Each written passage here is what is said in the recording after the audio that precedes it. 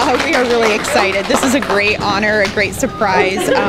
One of Kerri's co-workers actually nominated her for this because she knew that she would do an excellent job at throwing out the first pitch at the Storm Chasers game. Well, we're having our 125th anniversary at Methodist, and we had a contest during a Storm Chaser game on May 29th to celebrate Methodist Night. And we had a contest for people to submit nominations for people that symbolize the meaning of care 125% of the time, 125% level, and you won.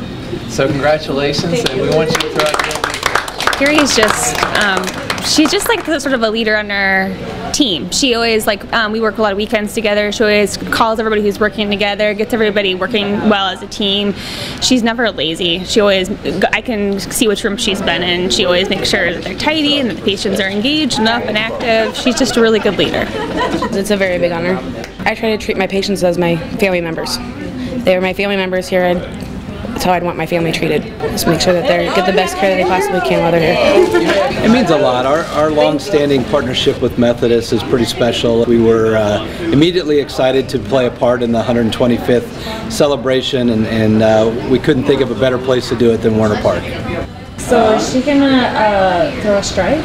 Or? Oh, I think so. I think if anybody could get it down the middle, it's Kerri. She'll do well.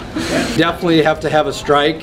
We can't bounce the ball, but just go out there and have fun. And again, Methodist Night with the Storm Chasers is just going to be a lot of fun all around, and we can't wait to get it going.